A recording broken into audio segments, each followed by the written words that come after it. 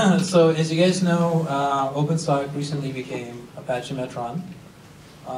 And we are currently planning our first release at the end of the month. So let me go through the journey to get to Metron. So set a little bit of a stage so we can see how we got here. As I mentioned, Metron was originally called OpenSOC, and it was first released by Cisco in 2014. So we had this concept of a big data security analytics framework, and back then Hadoop was really immature, and we had to compile a lot of things from scratch and glue a lot of pieces together. It took us about a year to get there, and we worked on portions of it with Hortonworks at the time. And by September of 2014, we had a sort of a beta version that we published on GitHub, which received pretty good traction in the community. So after that, we released in around April timeframe of 2014 what we call a community edition of OpenSOC, where people can download a framework, play with it, extend it, and we received a couple of fairly cool contributions from the community at that time. But around July of 2015, Cisco was sort of changing its strategy and going into a different direction. So it stopped supporting OpenSOC. And then I joined Hortonworks in October of 2014. What I found out is that there's actually quite a bit of interest about OpenSOC in the community. And specifically, Mantech and B23 were very interested in continuing on with OpenSOC, had in fact forked and had their own versions of it, and they were continuing to build up additional features on top of the platform. So what we did instead was we decided to combine efforts and merge the Mantech, the B23, the Hortonworks, and the open source Cisco version together and get it into Apache so we can all work on it together. So in December of 2016, we submitted a proposal to the Apache Foundation and were accepted into incubation. And as I mentioned, our first release is going to be in January of this year, and a little bit later in this presentation I'll tell you what we're planning on releasing for our first Metron release. So for those of you that haven't heard of OpenSOC or Metron, this diagram basically represents what it is that we have. And so our vision for Metron is for it to be an extensible platform. So we want to get away from having point tools. We want to migrate to common platforms. We want to create a sort of a common way of ingesting data and storing data inside of a data vault, so doing it in a secure and scalable way. We want to be able to act on as much data as we can via stream processing. So there are batch components to our framework as well as streaming components to our framework, but we always optimize and we always bias towards the streaming pieces. And so, for example, for the security data lake, we provide an enriched 360-degree view of a message. As the message is captured off the sensor and is ingested through a framework, we have mechanisms to enrich that message with as much data as you know about it to create a streaming 360-degree view of everything you know. So, for example, if you're ingesting NetFlow, you know which user it belongs to, which type of asset is going to, what is the geolocation that communication came from, all kinds of identity data associated with that flow. Basically, everything that you know about every piece of data within that message, you should be able to enrich. After that, we're provide correlation and search capabilities once the data lands in the data lake to turn OpenSOC more into like an investigation and a threat hunting platform.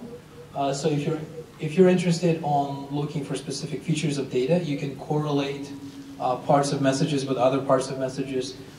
You can submit wild search queries. You can discover various aspects of your data. So you're able to massively iterate against the data that you've stored inside of your data vault to discover new insights about your data. So what we also want to have is a pluggable framework. So as I mentioned, we don't want to restrict it to just a point tool. We want people to be able to adapt it to their specific use cases.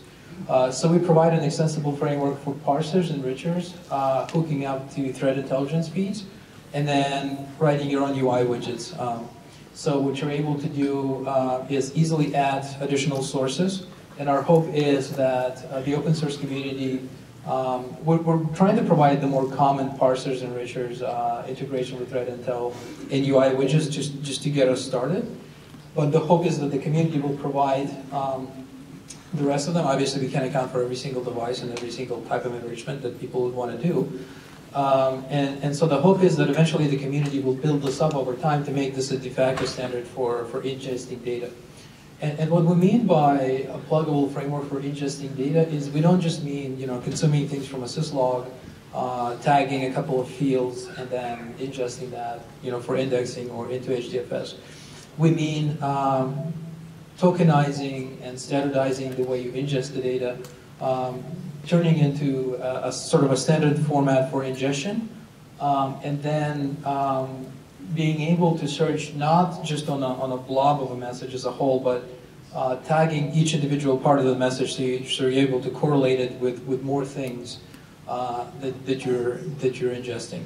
And then being able to visualize that in innovative ways with different types of widgets. So we also, the primary application of Metron is obviously around security analytics. And there's a couple of point tools and the functionality of point tools that we'd like to either augment or replace with Metron. So the primary capability is a SIM. But the real sort of advantage of Metron is that it's not just a SIM, but it's a combination of things that run on the same platform. So you benefit from having like a SIM-like capability, but also like a network capture and replay capability, and also like an evidentiary store and a hunting platform capability together. So you can go between the two fairly easily. So if you have a piece of metadata you're interested in, you can immediately jump into a PCAP for that metadata and be able to replay the traffic again.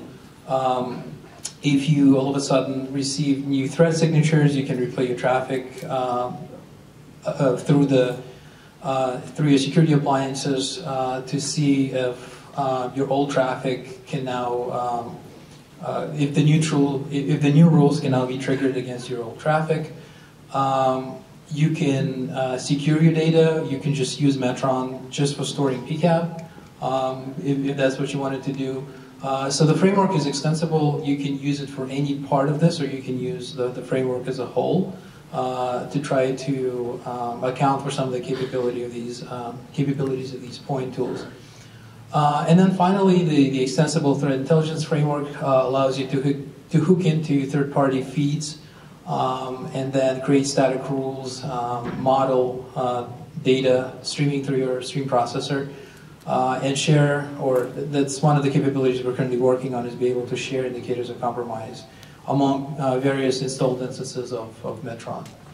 And so what we're trying to do with this piece is be able to pull in threat intelligence feeds from a variety of sources on the internet, some that are free, some of them that you have to pay for, be able to normalize them, dedupe them, age them out of your system, and allow you to basically cross-reference every piece of data that's coming through your stream ingestion pipeline against these threat intelligence feeds. And so what we give you the capability to basically look at everything that's coming through your system, and then reference that against the threat intelligence feeds, also against static rules that you can write, and also be able to expose the data to machine learning models. So in our vision, what we have is a concept called the model as a service, which is a series of models that run against your data into the data lake, or in the data lake, or in the data vault, and continuously learn from the data, learn new intelligence. And whenever they learn some intelligence that they can act on, they can expose that through a RESTful API. So as the data is streaming through your system, you can then route the data into the model and ask the model, do you think this is malicious? Do you think this is benign? What do you think this behavior is? And the models can tell you if something is anomalous. They can tell you if something is good or bad. You can have classifiers. You can have just anomaly detectors. You can cluster different things together. So our vision is is an easy integration with that capability to aid the sort of deterministic rules-based capability as well as threat intel integration. Do you guys have any questions so far? Nope. Cool. So back when I presented OpenSOC, this is the slide that we commonly would lead in with, which describes the top-level concept of the framework. So the idea here is that you take a variety of feeds, as many feeds as you can, and you make it easy to ingest them. And the first thing you do is you have a three-stage pipeline. So the first thing you need to do is you need to parse and normalize the feeds, so turn them into a normalized format that you can either key your models against, or key your threat intel feeds against, or write rules against. After that, what you do is you enrich the data. So that's the 360-degree view that I talked about. So you enrich it with as many feeds as you can. So an example would be if you're getting a message and you can attach a geolocation to that message. If that message has a domain as a part of that message, you can attach who is information. If you can figure out who the user is, you can attach identity information. If you can figure out what the asset is that the message is going to, you can attach asset information. And so the net output of that step is a standardized message that is parsed and formatted in a specific sort of OpenSOC way. And then in addition to the message, you also have the enriched parts of the message.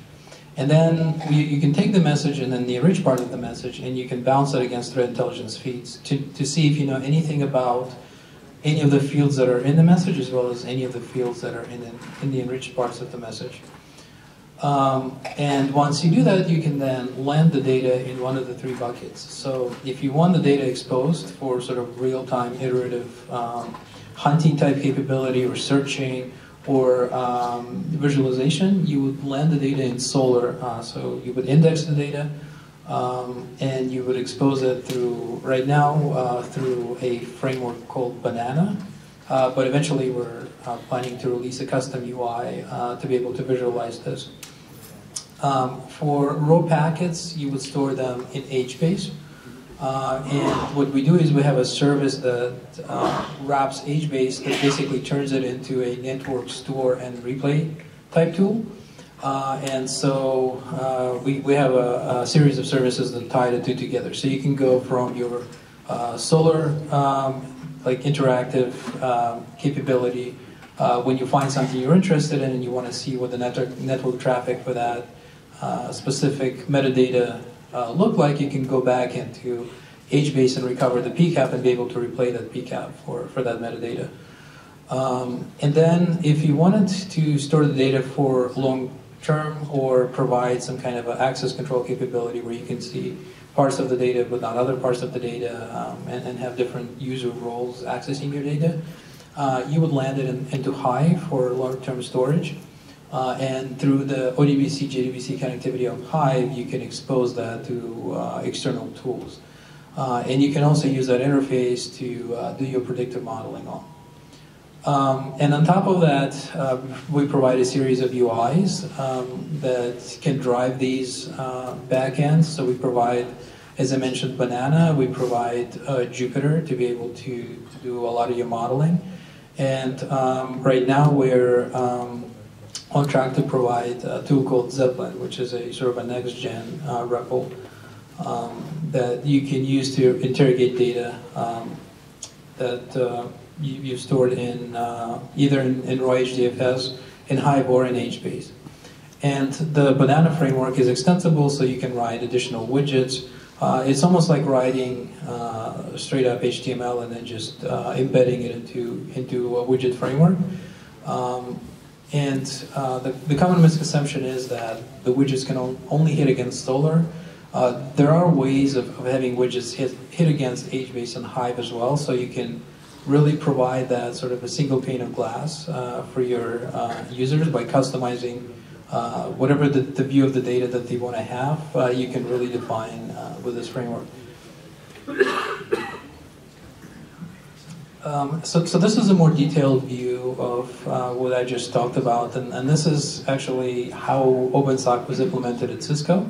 So at Cisco, we use OpenSOC as a part of a managed service called Managed Threat Defense, and this was a typical deployment of this service. And so this is how it looked like for us. And so one of our, or I guess our higher volume topologies were acquired by a network tap. So we acquired PCAP data and our deep packet inspection data directly from accelerated network card, like network tap devices. And we had custom probes and custom Kafka producers to pipe that data into a Kafka topic, where once the data lands in the Kafka topic, so for the PCAP topic, we would land each packet into the topic, one packet at a time. And for DPI, we would land the metadata associated with sessions or conversations, also one message at a time. Then what we would do is we would pick it up with storm topologies. In the case of PCAP, we would parse out the header metadata from packets and turn it into HBase key, and store the packet data into HBase to allow us to throw a service on top of that to be able to reconstruct network captures into PCAPs. And the DPI topology would then be indexed into Solar, and also the standard messaging format within OpenSOC or Metron is a JSON. So you can go through a standard set of JSON surveys and turn your JSON data into Hive data, bulk load Hive tables. So you have a SQL searchable capability, SQL search capability for your data, and your external tools can also access the data, and you can enforce access policies on top of that.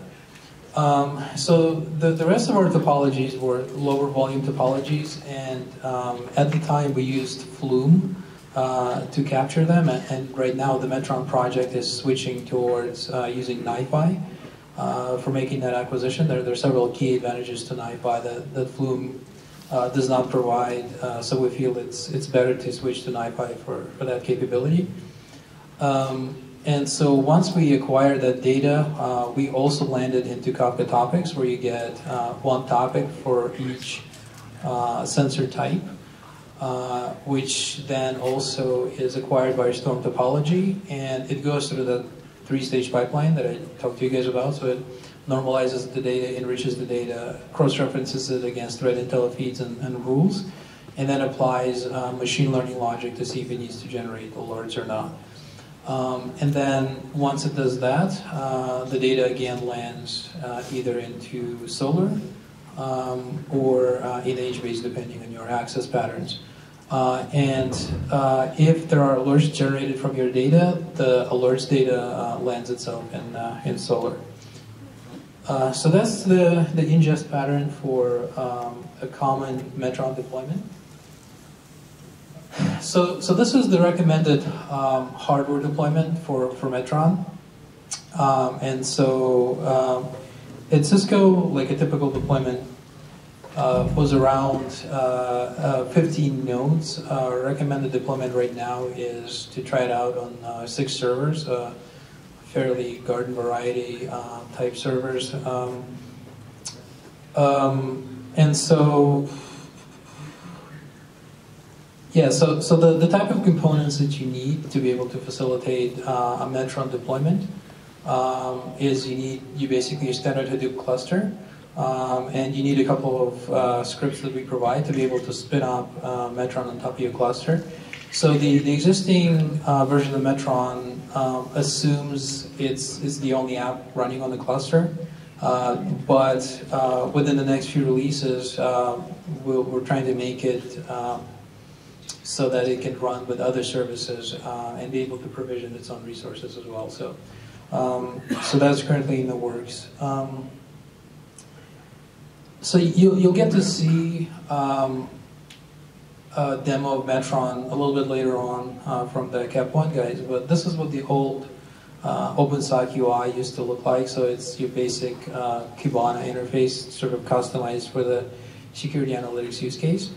And the purpose of this UI is to provide you with what I would describe as a single pane of glass, where you're interested in a specific alert or a specific point in time that you want to look at. You can click on various parts of this UI, and then the other panels will filter out to display just the data relevant to what it is that you're looking for. So if you only want to see source-fired alerts, within a certain time range, you can specify that, and then UI will filter out to just provide that information. If you only want to look for data